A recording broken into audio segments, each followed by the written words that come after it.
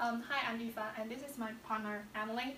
For our Material Science 337 project, we designed a heat generation fabric from conducting polymers. So growing up in the Chicagoland area, I know just how cold it can get, and with a heat generating fabric, this can be easily implemented into gloves or scarves so you can keep yourself warm all winter long.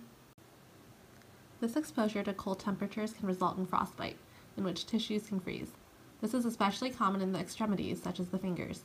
In order to prevent these hazardous problems, thermoelectric materials can be integrated into gloves to provide heat generation. Our team proposed the design of heat-generating gloves with the use of polyaniline-coated cotton. So conducting polymers are ideal for heat-generating fabrics because they are easily processed, flexible, and tunable. The polymers are solution processable, which is easily scaled up for manufacturing. Flexibility is easily important in gloves to maintain dexterity. Due to the synthetic nature of conducting polymers, their electronic properties are tunable and can result in different levels of conductivity. This can then lead to different amounts of heat generation and be applied to a variety of accessories, from scarves to jackets, etc. When current flows through a resistor, electrical energy is converted into heat energy. The power or rate of heat dissipation is proportional to the current and resistance.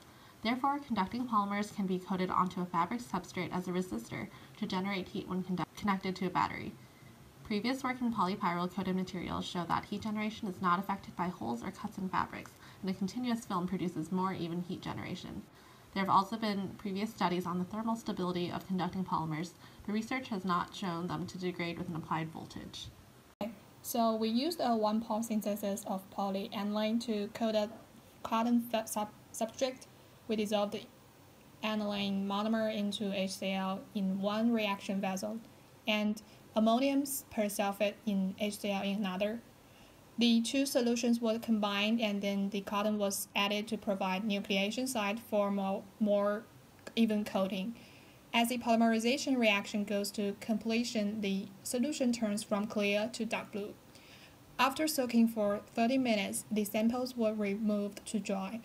We repeated this so that we can make a set of samples that were coated once, twice, and 3 times.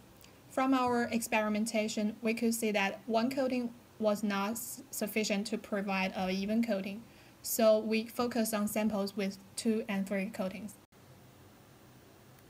After preparing with copper tape, we measured the resistance of these samples. We found higher resistances in the samples with more coatings. We then connected the prepared samples to a DC power source and observed the temperature change with applied different voltages under IR microscopy. With an applied voltage of 5 volts, the triple-coated sample raised the temperature from room temperature to 27.5 degrees Celsius. With 10 volts, 39 degrees Celsius.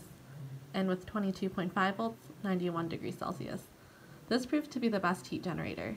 The temperature differences decreased slightly with washing in H2O. This shows that the product is still feasible after washing, which is important in mitigating excess chemical residue. So in conclusion, we have designed an easily processable, lightweight, and flexible heat generating fabric, which makes it perfect for integrating into gloves or scarves.